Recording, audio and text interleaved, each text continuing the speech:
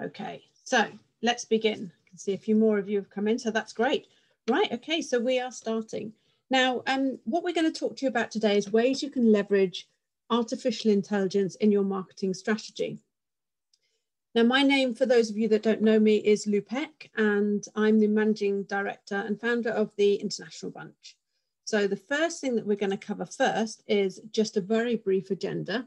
Now, this is a webinar. I can't see you, I can't hear you, but if you do want to chat to me about anything, then please do put it in the chat box or in the Q&A area. If there's anything that I can't answer during this session, then I will happily pick those up separately with you at the end. As I mentioned before, sadly, this is not being recorded or shared out through YouTube or Facebook because Zoom is just not playing ball with me. So I will manually add it. And after this, you will receive a link to the recording, but also to any other additional resources that we might talk about through the sessions. I'm going to do a poll to assess who exactly we've got on the session, so I can ensure that we're tailoring the content specifically to the audience that's here. And I'm going to talk to you about the artificial intelligence definition.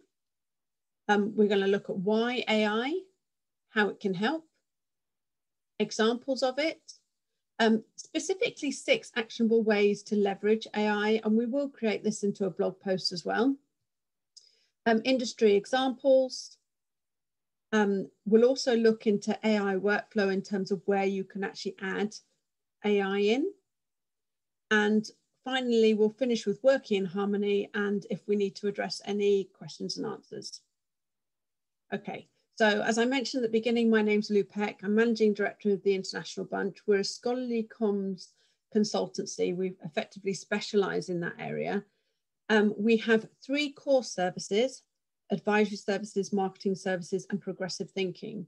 In terms of myself presenting to you today, I'm chair of ALP's Membership and Marketing Committee, which sits mostly on the Publishing Society side. And then I'm also chair of Silip Cymru Wales Committee, which is a local information professional or library committee here in Wales. So I actually get to spend time on each end of the spectrum, which is fascinating. I'm also a ALPS and a Business Wales mentor, or mentor for them both. And I've been in the industry for about 20 years. Okay, so I'm now going to ask you a poll, a quick poll, and that is going to be, I'd like to ask you which option best describes where you work. So are you a consultant? Do you work for a funder, government, library, or information professionalism? Are you a service provider for libraries or publishers? Are you society or other? And if you're on the publishing side as well, then it would sit in the service provider side. Okay, great. You can see that those are coming in now. Okay, so actually we've got quite a mix going on here. I'm just going to give it a couple more moments. Great. So yeah, we've got a mix going on here, but I do have lots of good examples to talk to you about. So hopefully everyone will get quite a bit out of this. And remember, do ask me any questions that you want. Just pop them in. Don't be like me and say, oh, I'll wait till the end and then I forget what I was going to ask. Okay, so the first thing I want to talk about is the definition of artificial intelligence, or otherwise known as AI. When we're specifically here looking at marketing, and also AI-led marketing is another term, artificial narrow intelligence is one that is a part of it that specifically focuses with marketing. So it's all about leveraging the concept and the model of artificial intelligence, or AI, which I'm going to practically refer to it most of the time now, such as machine learning. And also we've got the Bayesian network, which is a model of how you can do it to ultimately achieve marketing goals. And so the reasoning is performed by a computer and algorithm instead of human. But what I will say here, it's really important that the human connection is there, because without that, you can't drive forward what the artificial intelligence needs to be doing. And data is absolutely essential for AI. So one of the most critical challenges embracing marketers today and also in the future, in the next 5 years, is AI. Now, you may find that AI is in everything that you're looking at or that you're using without even realizing it. So our needs as individuals are unique and complex. Now, I know from those that are attending this session and from the type of organizations that you're working from, you're working with end users who are authors, who are researchers, but you're also working with those who are librarians or who are those who are working in the industry. So it's thinking about how can you specifically address those needs. There is no one size fits all approach. Now, gone are the days of mass marketing. It's now about niche engagement. And this is very much the case as well in social media. It's about targeting those people that are specifically interested in what you want to talk to them about, what resonates with them, and how you can get them to engage with you. It's not about sending out communications to thousands of people and having engagement that will say, oh, I had an open rate in my emails of 1% because I sent it out to 10,000 people. Well, that's great. And I had a click-through rate of 0.1%. Actually, that's not great. What you want to have is to send your communications to more people or to the people specifically that are interested in it and that are more likely to open your emails and then click through. Because also what you may end up doing is annoying people and they'll just opt out and you've lost them. So it's really thinking about how can you segment your audience. Now, 55% of senior marketers across the industries are already using AI in some different capacity. And there will be certain industries that are certainly using it a lot more. And as I go through specific examples, you're probably thinking, oh, I didn't know that they were doing that. Or, yeah, I know they do that. I know what that's for. 72% of marketers think AI is a business advantage. I mean, why wouldn't it be? And I don't know why that figure's not greater, to be fair. But of course, it's relative dependent on who they asked. AI is expected to have a $2.6 trillion worth of impact on sales and marketing. So that's massively significant. Now, we talked about why, so let's talk about the how can it help. It can analyze vast amounts of data, identify trends, and predict patterns. But note, and I mentioned this for the definition, it needs data. Without this data, artificial intelligence can't do what it is that you want it to do. And also, you want to anticipate what your customer's next move is. Where are they going to be in the customer journey? How can you improve that customer journey? So you want to obtain actionable insights for real improvements and better customer engagement. And I talked about that just before, about improving the engagement that you have with your recipients. You want to help understand who your target audience really is. Now, we have done masterclasses recently where we've done like a storytelling masterclass, and this we actually turned into training that we now offer. But there, we had a masterclass that was available. Once we actually turn them into training, the video disappears out of public view. But if you did register for the session like you registered for this one, you always have a link that's going to take you to this content. So it's definitely worth registering for these webinars so they don't disappear and you can't access them on YouTube. But for example, we've done storytelling masterclasses. We've done ones about inclusivity and including that kind of messaging in your communications, thinking about who the people really are. But it's about the story that you're able to tell and what words really resonate better with that target audience. And of course, that can really depend on what type of person they are. It can depend on their background, it can depend on their culture, and it can also depend on what type of work that they do. But how can you strengthen your human connection? And that's quite ironic when we're talking about AI, but it is about that marriage of how human and machine work together. So I want to give you some AI examples, and I've got several to go through here. Now, Netflix and Amazon, as examples, they provide content based on previous searches. Now, I'm just going to turn myself off for a moment so you get to see, because Zoom pops me up in the top corner there. So they will, as an example, service providers will look at, they have algorithms that look at the previous searches that you've done and your purchases and your views to boost your personal experience effectively, and what things are you really going to engage with and what do you want to watch. Of course, for Netflix, it's about how do we keep you coming back to Netflix to watch this content, to keep subscribing. Whereas I've got an example here of my Audible, and this is about how that's exactly that same idea, is how do they get me in there. But because Audible has an add-on where they have the books and podcasts and audiobooks which are available for me to buy. And so that's an add-on feature.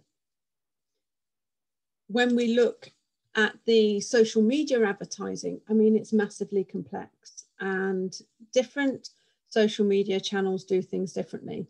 But, you know, there's a saying where they say, you know, for every $2 you make is for every $1 spent on Google. So if I just say that again in a way that actually works, for every $1 spent on Google, then you can make $2. So that just shows the power of social media advertising. But social media advertising has got really quite savvy and smart. So I've just done an example here. I've started running recently, and I was looking at vests that will make me stand out when it's dark, because I live in quite a rural area. And also I was looking at dog vests, and then I was looking at like masks as well that you can wear, because I saw that some people are not too happy about people running and breathing a lot, and because, you know, I will huff and puff a lot when I'm running. So straight on it, you know, Facebook are there, they've got all this advertising happening, and I may have clicked through on an advert on here already and gone out, or they know this from other things that I've been doing. And the Under Armour stuff, that comes from Google, actually. That was me doing some looking on Google. You can draft email subject lines and social media content. There are services out there where you can type in to say, I want to have a blog post that's going to talk about this. Can you give me some headline ideas? There are free ones as well. HubSpot do one. But there are lots of free ones out there to give you an idea or to at least inspire you. Now, we have a blog post which has formulas in it for creating specific headlines if you want to. But that's something that you manually do rather than something that's more automated. It'll help you to clean up your database, to dedupe your contacts, but also to record marketing intelligence, not just on your customers, but on your competitors as well. Sky is an example, which is a very large media organization throughout the world. They gain deeper understanding of segments of their data and were able to customize their messaging for 22.5 million customers. So that's a massive data set that they're dealing with. Grammarly, that's a service that we use. I use it for a lot of the time. It's great for saying, I want to write something that's going to have an informal tone of voice or a formal tone of voice, a professional tone of voice. I want it to write in a certain style, and it'll give me pointers. And it also says things to me like, well done, you've been practicing. And I'm like, yes, I've done something right with my grammar. That's great. But that's another idea of a great tool that you can use as AI. So I want to talk about some real life examples, as well as I'm going to cover those 6 points I referred to earlier. Now, if you're looking to synthesize your insights, Unilever, I've got an example of here. What they did is that through social listening, customer relationship management, and also through traditional marketing research, they were able to identify a link between ice cream and breakfast. I mean, who would have thought it, hey? So at least 50 songs in the public domain had the lyrics that talked about ice cream for breakfast. So what did they do? A little bit more delving. Dunkin' Donuts, they were already selling ice cream in the morning. Obviously, Dunkin' Donuts is a US example here. So what did they do? They developed a range of cereal flavored ice creams with Ben & Jerry's.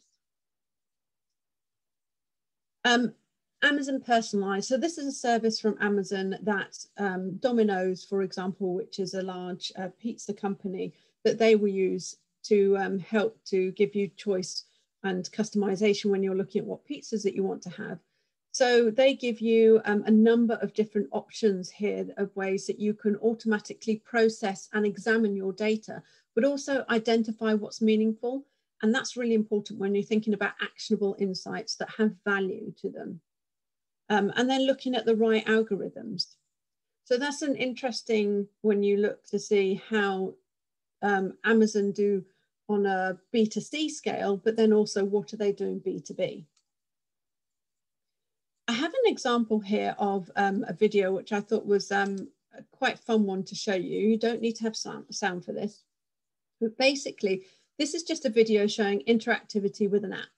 And then someone goes, oh gosh, oh, I like that vase.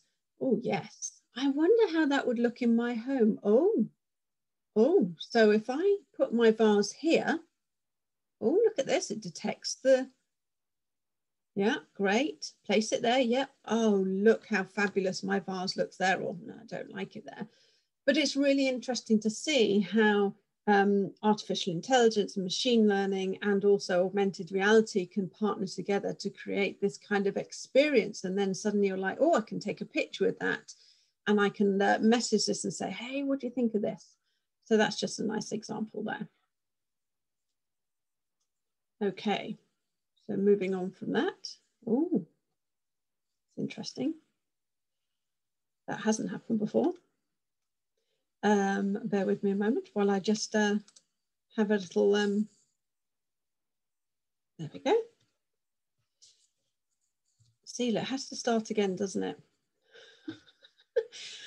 Oh, there we go. Right, so that was a really nice example. And also it shows you YouTube and what happens when you insert a video into your PowerPoint presentation and then accidentally press something and go into YouTube while you're showing your screen.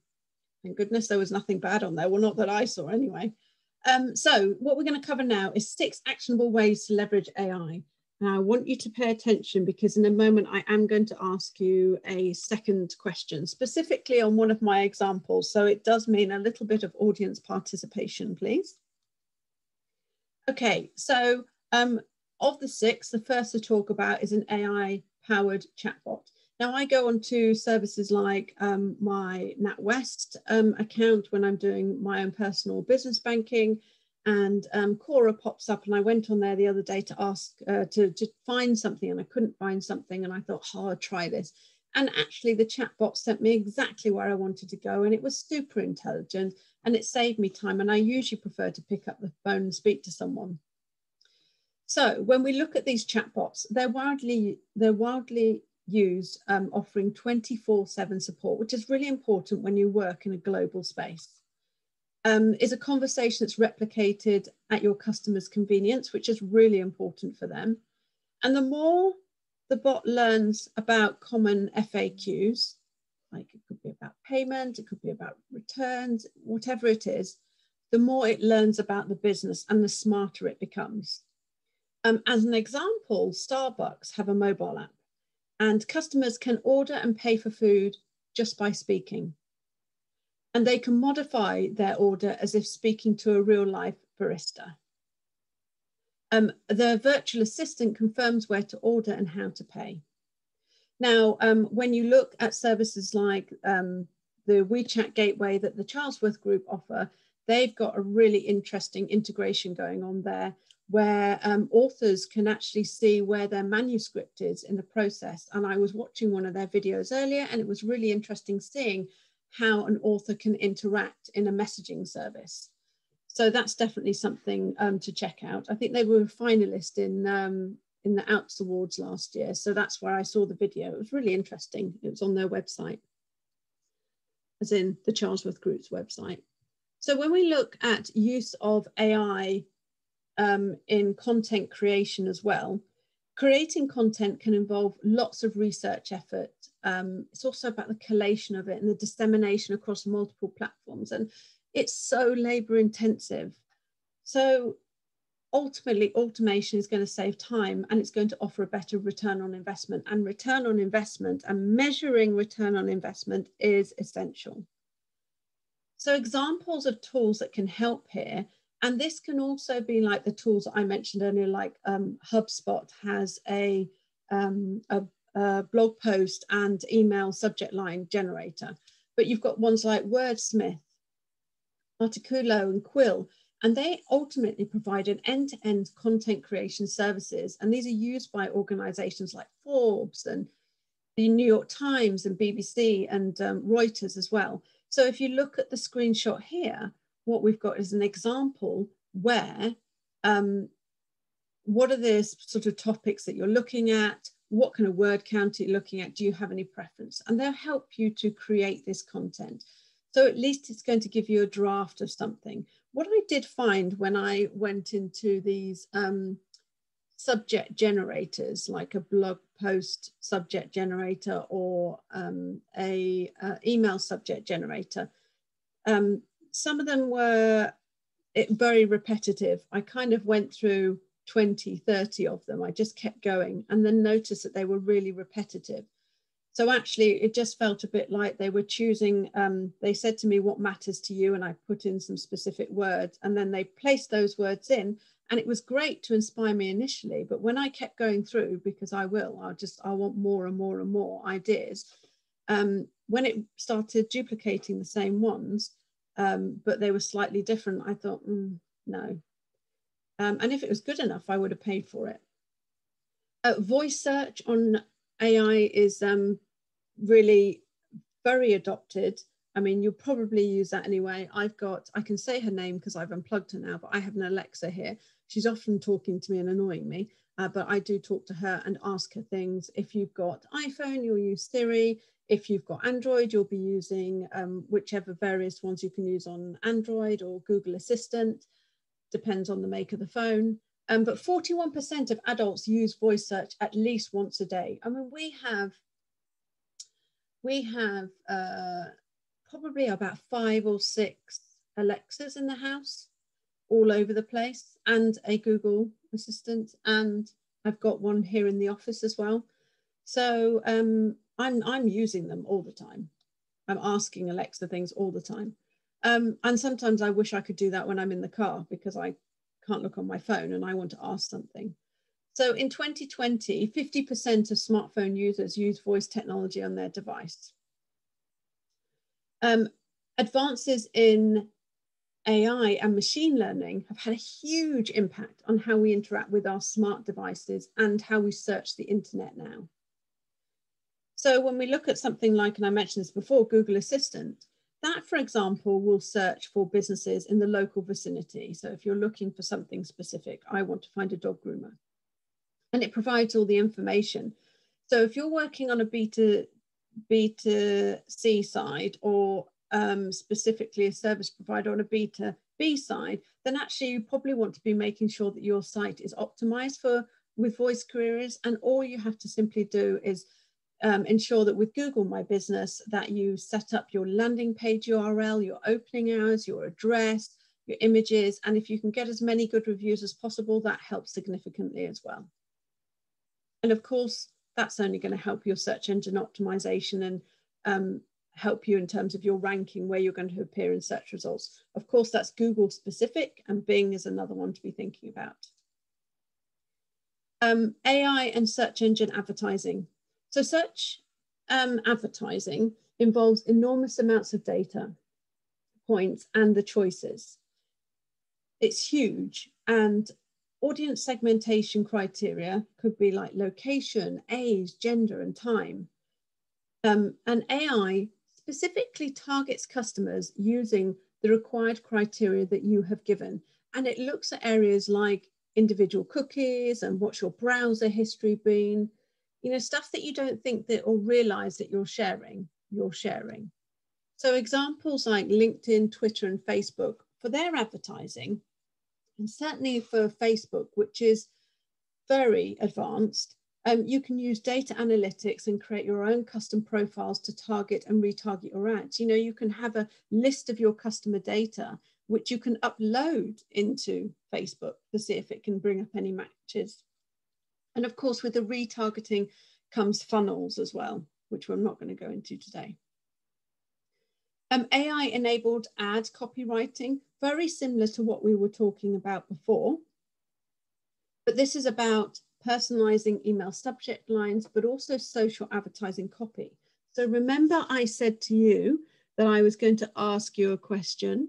So if you're listening and you're not watching, pay attention to the screen.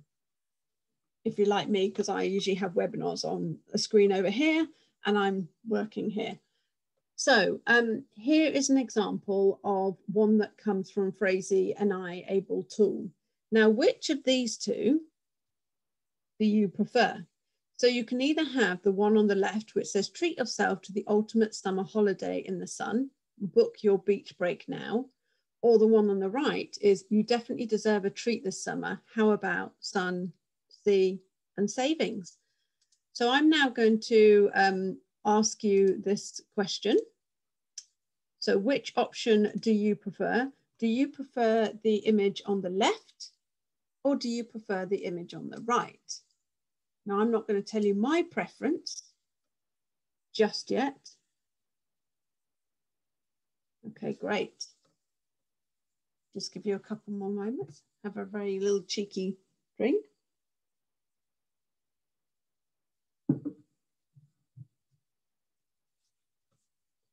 Okay, I like getting to about 30 seconds. I'm going to end polling now. Right, so I can see that 100% of you said the one on the right. Which one do I prefer? The one on the right. Which one was done by the through AI? The one on the right. The one on the left was written by a human. So it's really interesting to see that 100% of us prefer the one that's come out of AI. But of course, the one that came out of AI had to use something, the data initially, for it to create something. But it's very interesting to see how that works. Okay, so partnering with a specialist, this is really important. And of course, you know, I could use us as an example here and we can write your content, of course we can. But if you find a great service that saves you time and money and has got really good return on investment that's automated, then you may use that and you may use a specialist like ourselves to fill in the gaps. But this is just an example here. And, you know, I mentioned the Charlesworth Group earlier as well because of how that they specialize. And they're very much in terms of their specialism in China, as well as other areas. So specializing with a partner or working with a partner is really important. Now, an example that I've got here is from Dell. Now, they had worked with a partner to actually create custom messaging dependent on what the consumer behavior was. So you can see here as examples that they actually had a 59% click-through rate uplift and a 79% conversion uplift in the ones that they did, just by changing the type of messaging that they were using to specifically the people that they were. Now, some people may do this through personas as well. And the only thing I'll say about personas is that if you initially create personas of your target audience and you actually have real data that has come from your community to ask them what their specific needs are, that'll be what their needs are at that certain time. But remember that our needs change. So you need to make sure that you have a mechanism in place that you are thinking about how do we ensure that we are updating what we're doing so that it remains current and that we're keeping this really good level of engagement. So it showed you here for the email, but it also showed you for the Facebook ads, and you had some like different points of view here and different messaging. So it's just really promising to see. And it demonstrates that when you segment out your marketing, you have custom messaging, how powerful that can be. And of course, there comes with that quite a bit of work. But if the return on the investment is better and you can automate things, it's a bit magic. Okay, so predictive analytics. This is where you look at historical data and also external data like cookies and history and searches and other type of activities. And you find patterns and behaviors. And so Aberdeen Group found that this increases average profit margin by nearly 5% per customer and also the customer lifetime value by 10% over non-users. So it's really interesting to see the effect that this can have. Now, the more that you know up front, obviously the better, the more successful you're going to be at targeting and messaging. However, things changed. We didn't think we were going to be in a pandemic, let alone still in a pandemic. So you can't always predict everything, but to have enough data to give you an idea of what you can do is great. But also remember, you need to be agile. And this is an area that we do training in. So we do have a masterclass on agile, on working agile in our YouTube channel. It's openly available for you to access. So it's about having an agile mindset so that you can easily shift to what's happening in the industry and stop doing what is not working. You have to be brave and you have to be bold, because ultimately, with an agile mindset, if you stop doing something you're traditionally doing for a long time because actually you measure it and you realize it's not working, and you do something else, but that's even worse, then you can go back to what you were doing, because that's what agile is being about. I've got a couple of industry examples here. I've talked about a few as I've been speaking, but back in, I think it was 2000 and where are we now? I think it was about 2018, 2019. Springer Nature had created a book, and it was the first type of book of their kind, which was generated specifically, well, it's machine generated, and it had an overview of specific research. So this was by using an algorithm that they developed in collaboration. And it's really, really interesting to see that there's output starting to come out through AI in the industry that we're doing, not just through marketing in terms of, you know, what different activities that you can do, but how we're looking at our service providers and what they're doing and how we're connecting with our audiences. 67 Bricks is another example. This comes from their website, and this is a case study that you can read more on if you want to. They've got lots of great information there, but I've just basically pulled out some specifics. But 67 Bricks is a company that works with people in the industry to create solutions for platforms, etc. Lots of different innovative solutions. So, I mean, I'm clearly not doing them justice because they do a lot of stuff, but you'll see how impressive they are as we talk through this. So what they did in Chemical Watch is that they worked with Chemical Watch to create semantic fingerprinting. And this was where you have a comprehensive metadata set for content, for the content user. And ultimately, it's to improve the content capabilities and to have a better user experience. It examines each piece of content on Chemical Watch. And I must apologize for that spelling mistake I've got there. It's really bothering me now. I've noticed it. And if you hadn't noticed it, well, you're sure going to notice it now. And if you're not looking at your screen, you're sure going to look at it now. But yeah, so what's really important here is that they look at content like news and features and third-party PDFs and conference presentations. And they ultimately create this unique semantic fingerprint for that content. So basically metadata set. So you could be looking at keyword extraction, for example. You could be looking at automatic identification of key information for customers. Machine learning, which is improving the identification of categories over time. So there's continuous work happening. The enriched content is then used to boost information discovery, but also product features. So it's not about just what it's doing now, but it's about what impact is this going to have for us long term as well. So the content can be repackaged, it can be customized, it can be remarketed in new ways. And that's really important when we look at our existing content and how we can remarket that content. Like if you have videos or if you've done webinars or presentations, are there areas of those that you can cut to create bite-sized chunks of more digestible content, ones that you can use on social media, for example? And what's really important to remember is that when you use videos on social media, because it is the most dominant form of engaged content on social media, is that 85% of people will watch the video without sound. So make sure that you have some kind of subtitles come up. So improved search, they're looking to improve the discoverability and the personalization. they had 40% increase in repeatable revenues. I mean, that's fantastic. It also powers internal efficiencies as well. So they're thinking, for example, about the future of auto-tagging content, identifying newsworthy stories and trends, creating automated marketing emails. So it's when you have something, how can you further build on it as well?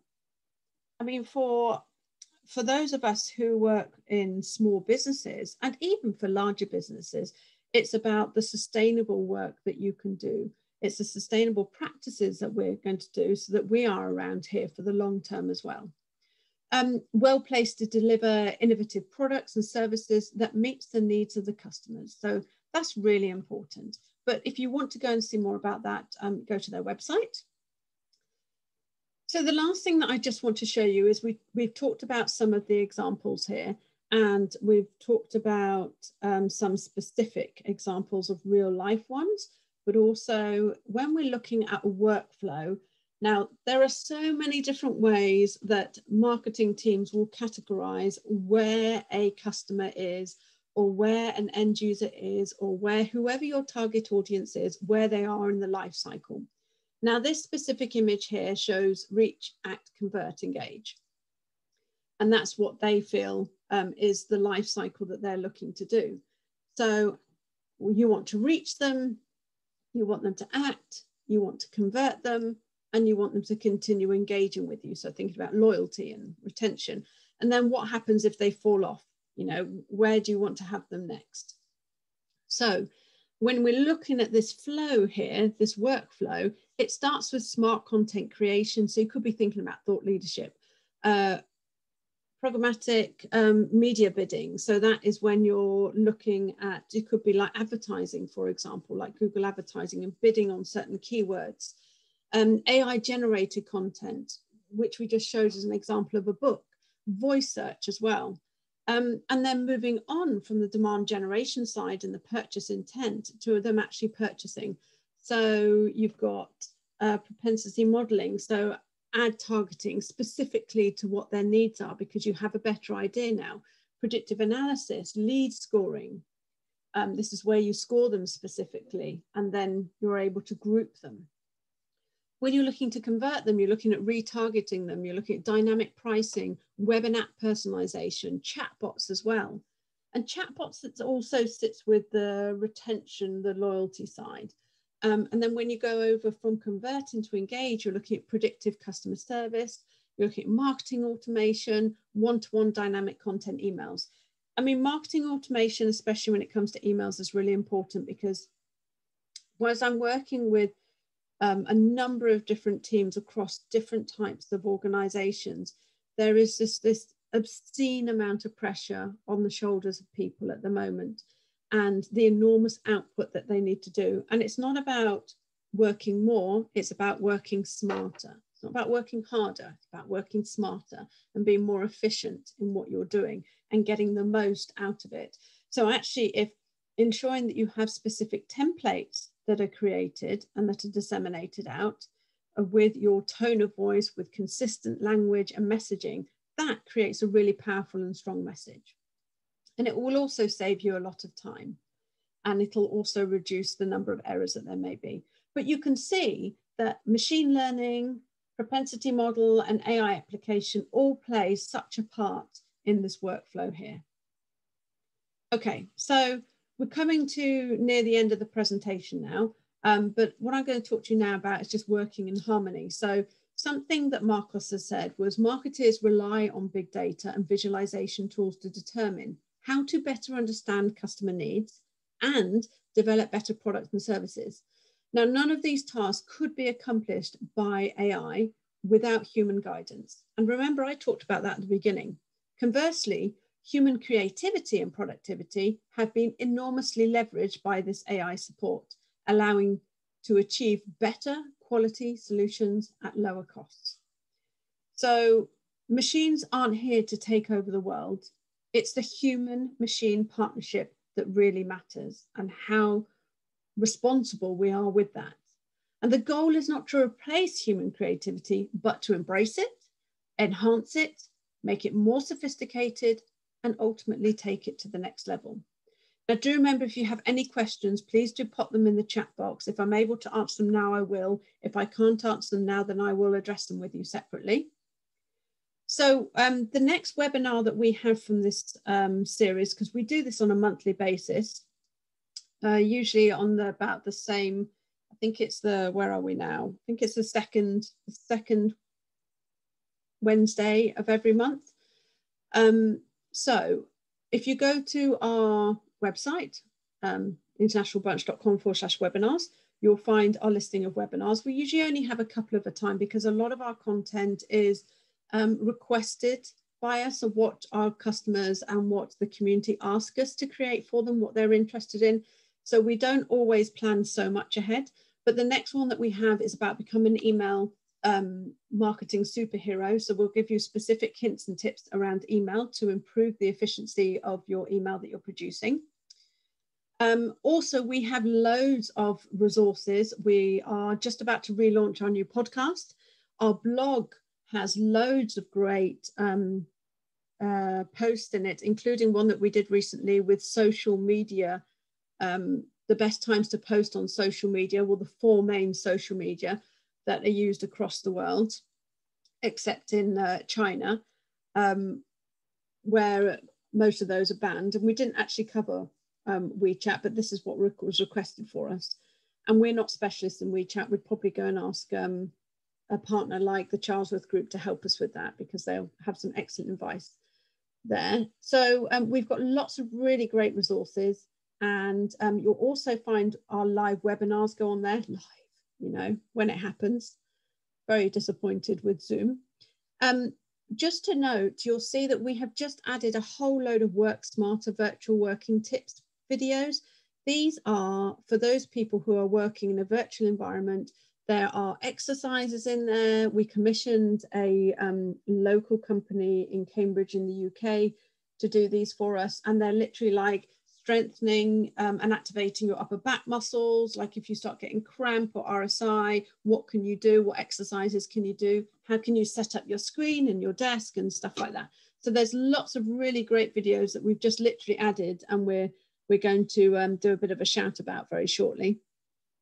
But we've got lots of good stuff on the website. I just mentioned those. Here are our live webinars, and this webinar will go into our YouTube. And also we have lots of different hints and tips that we produce based specifically on certain either subject areas or platforms. So we have a new podcast that's going to be coming up very soon called Inspiring the Next CEO. A CMO, I should say, sorry, Chief Marketing Officer. And this is where we're going to speak to people in the industry and hopefully inspire those in the community with lessons learned and how people have got to where they've got to. Also, we have rebranded our podcast now called Behind the Fluff, because when you work in marketing, people will often say to you, oh, what do you do? And you say marketing, and they go, oh. And you go, oh. And they go, oh, was that like, you know, that's really fluffy, isn't it? And you're like, huh? So it does make me laugh. I just thought of an example of someone gave to me the other day. We've rebranded our podcast, and we're going to have some really fun and exciting interviews, especially from people in the industry, talking about things that they're doing on a marketing perspective in their organizations. So that's very exciting, and they're coming up very soon. So if you don't have any questions, because I haven't seen any questions come through yet, which is marvelous for me. I'll just double check. No, okay.